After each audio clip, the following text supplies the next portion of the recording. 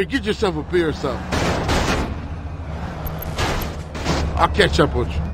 Hey, I'm Wilder Weir, and welcome to the Gamer News. Now, let's be honest, people. Rockstar made a mess of the GTA Trilogy remaster, but modders have come to the rescue. It's a Thanksgiving miracle.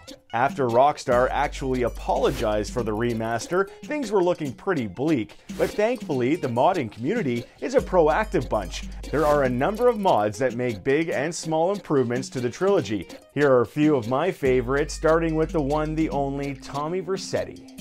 The Vice City protagonist has received a bit of a facelift with this mod by Dr. Micah. The changes are pretty subtle, but Tommy finally looks more like he did in the original Vice City.